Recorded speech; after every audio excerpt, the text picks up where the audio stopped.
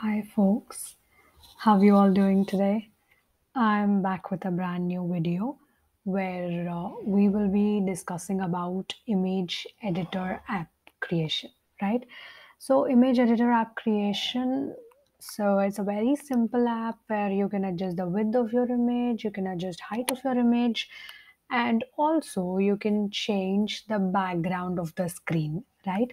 So we will be understanding how to use image component, then we will be using button, photo select component, and sliders today, right? So let's quickly get started with the app, right? So before starting with the purpose, design, and other few things, let me tell you. So if you have not watched my previous videos, please go back to my channel, Folks Hub, open Applab, and like I mean to say, open Applab playlist, and then play all the videos in sequence so that you can understand the content easily, right? So please access the content, and if you have any questions or any queries, do comment and ask me about those, right? I'm very happy to help you all guys out there for creating great applications, right?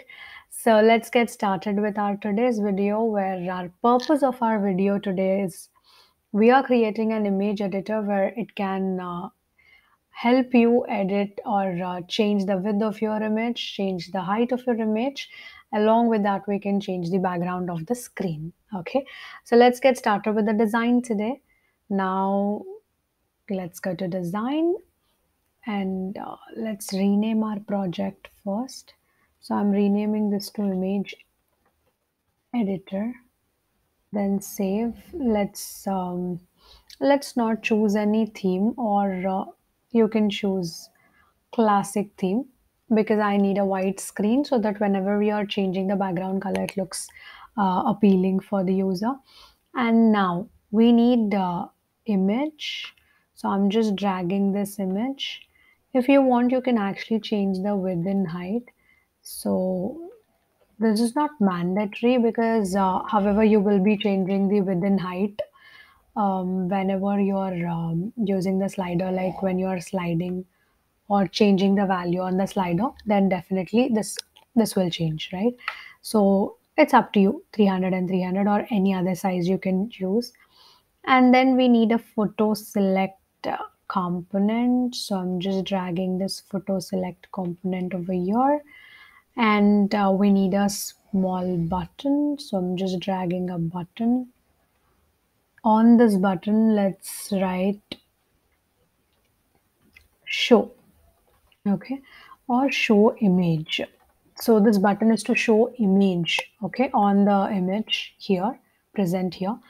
And now we need three sliders, one for width, one for height, and one for background color, okay. So to display that, we'll just use a label to display those things. So I just want to write width, and you can actually increase the font size if you want. I just want to duplicate this 2 times. Let's put this here. So this label 3 will be for background color, and the other one should be for height, right? So I'm just writing height, okay. So with height and background color, so I'm just adjusting this background color a little bit so that I can place my slider easily. So now I will be dragging the slider components. So this is my first slider component, this is my second slider component. Let me just adjust this properly, and the last slider component. So this is all.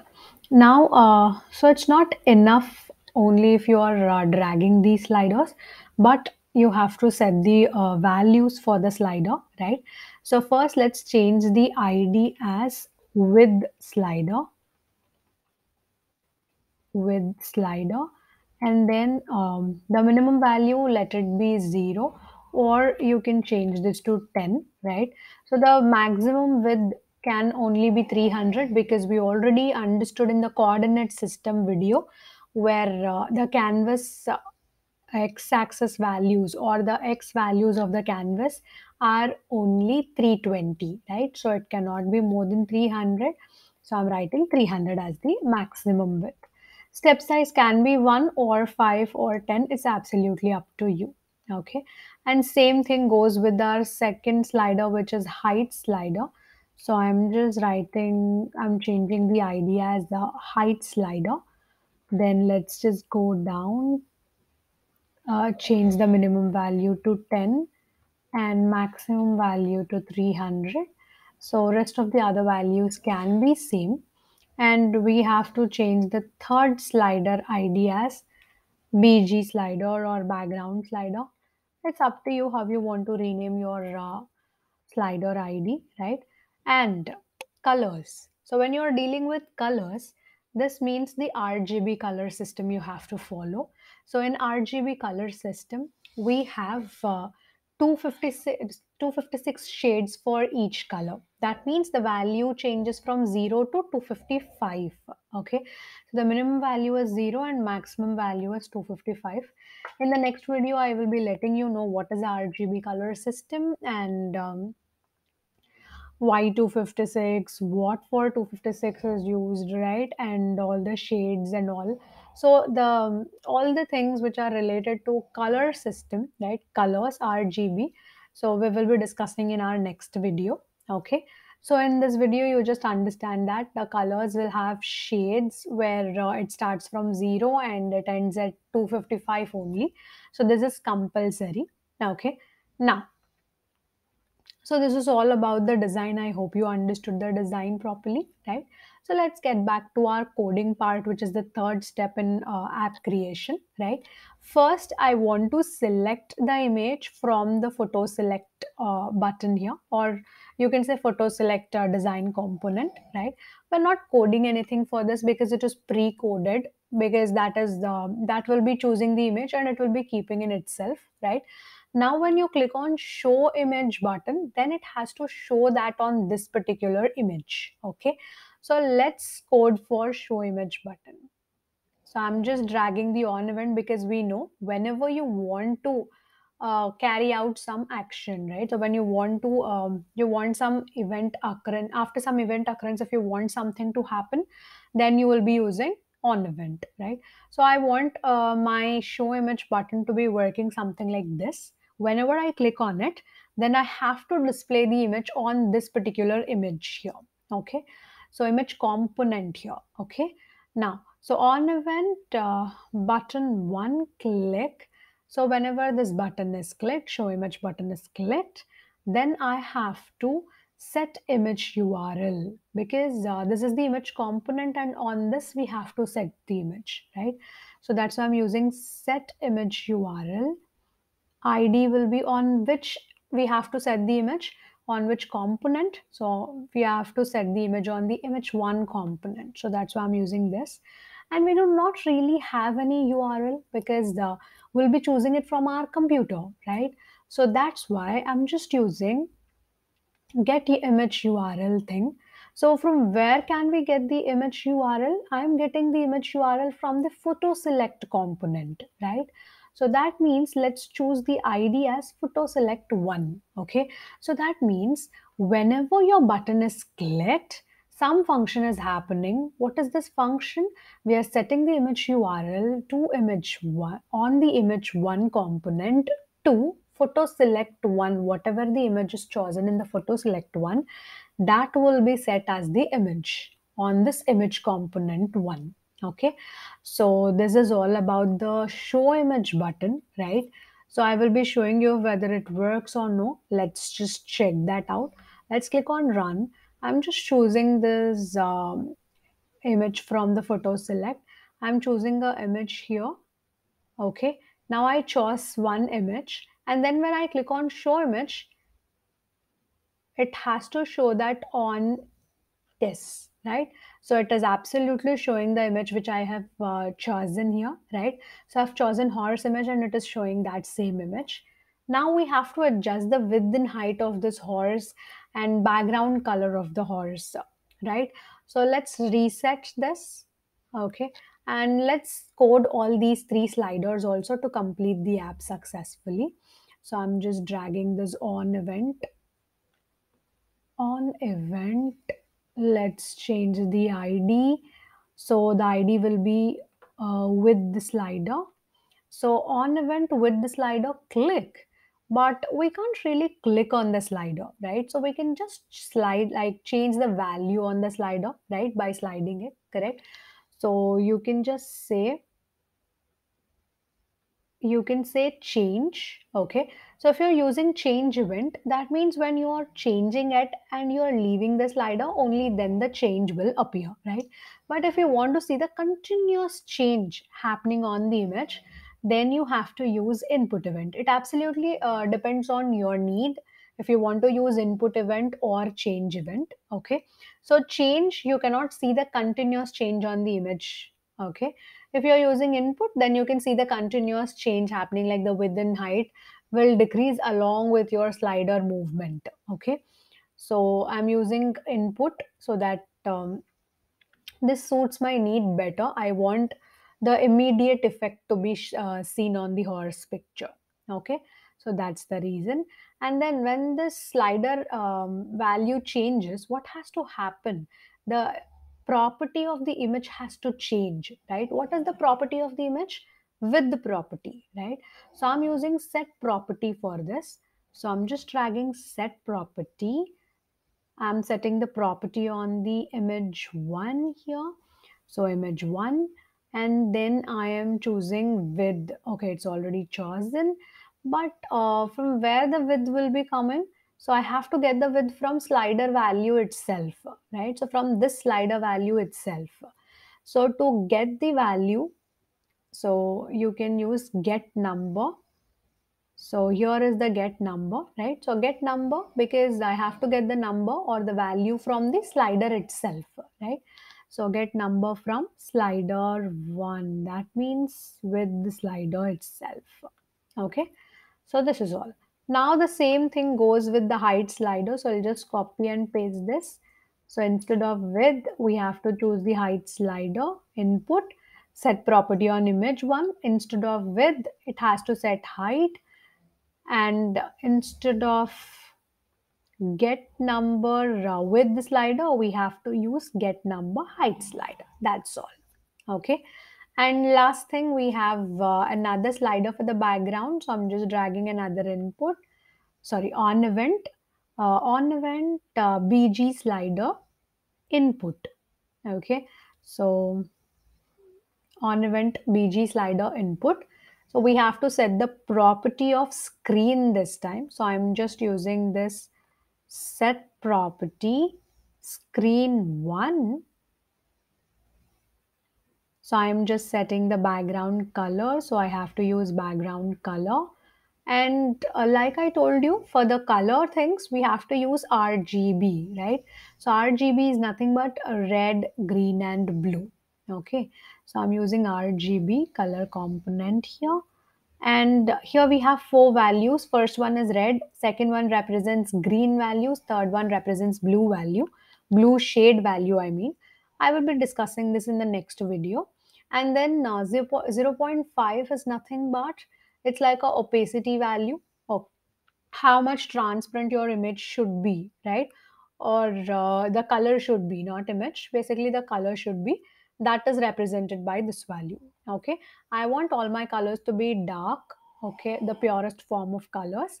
So that's why I'm writing 1. Okay, so if you don't want it to be darker, you can write 0.5, 0.6, 7, anything from 0 to 1. Okay, so now the first value represents red. You can again choose the background color value. If you want to get it from the slider, you can get one value from the slider, right? Not all three values can be same, because if all three values are same, that will become the gray shade value, and we don't want only gray shades to be appearing on the background screen, right? So that's why what I will do is I will choose one from red, green, and blue. There I will be using get number from slider. Okay, so I'm just getting this. I will be using it on green. It's absolutely up to you if you want to use it on red or blue shade value. Yes, that is also fine, but I'm using it for green. I'm getting the number from the slider, bg slider. Okay, then what about the red and blue values? How can we get these? So we don't want the same color to be appearing again and again, right? It should be changing. We want it to be randomly choosing the red and blue shade values according to its own wish, right? So then you have to go to math over here, right? Click on the math category. Sorry. Um, yeah, then you have to go to random number. Just get this random number and place it on red shade value. So random number is a predefined function which will be choosing the random number from the given range. Okay. Random means absolutely like something at random. Okay. Like a lucky draw where something randomly we pick. It is not like doing it by conscious, right? Something randomly you're picking. So some same here. Whenever you're writing some range, let's suppose I'm writing 0 to 255 because the shade values are only from 0 to 255 and this doesn't exceed the range, right? So I want 0 comma 255 to be my range. Any random number from 0 to 255 will be taken and will be given as the red shade value. Okay. So similarly, we want it for blue also. So I'm just placing it on the blue one. Let's write the same thing, 0 to 255 because it can't exceed 255 and this is all, right? So let's just run this and check this out if this is working out or no. I'm just choosing the photo first. So I'm choosing a goat picture this time. Let's see by clicking on show image. Yes, you can absolutely see the goat over here. So I'm just increasing the width and you can see if I'm changing it continuously like this, you can see the absolute changes happening, right? So like immediate effect is shown. So this is with the input event. So if you're using change event, this does not happen. Let's check. So I'm just changing this to change. Okay. So reset and run again. Choose the picture again. So I'm just choosing the same picture. Let's click on show image. Now you can see I'm continuously changing this and nothing is happening because this is not the input event to see the immediate effect. So if I'm leaving the slider somewhere, then the change will be occurring. Okay. So this is about the change event and input event. I hope you understood the difference between these two, right? And height, let me just show you this. This is input event, so it is continuously increasing or decreasing. I want this thing to be there. And we can also change the background color. As this is the input event again, you can see the immediate effect. So whichever color you like, you just stop it over there, right? So you can see almost like all were like pastel colors, right? So this is because of zero point 0.5. The opacity value, I gave a lighter shade value, right? So this is because of that zero point 0.5. Okay, so if I give the value as 1, then you will see that the background color, I'll run this. I'll only show this background color to you. So you can see the darker shades are there. There are no pastel colors kind of thing now, right? Everything is seems so dark now. Okay. So this is all about the image editor. I hope you successfully understood this and you successfully created this along with me, right? So yes, you have learned so many new things today, right? First thing is how to use a photo select component. You understood this. How to use sliders and how to code those sliders, right? And how to use change event and input event on the sliders, right? Along with that, you understood get image URL to get the image URL, set image URL to set the image URL on some component, set property to set the property of a component, right? To set the property of image component, we use this today, right? Get number to get the number from component, and RGB to give the colors like red, green, blue shade values to mix up these three things to give one shade value. Okay, we'll be discussing about RGB in our next video tutorial, right? And yeah, these are the few things which you have learned today, and I will be meeting you in our next video with RGB things, right? So please do like, comment, share, and subscribe to my channel, folks. Bye bye, guys. Have a great day.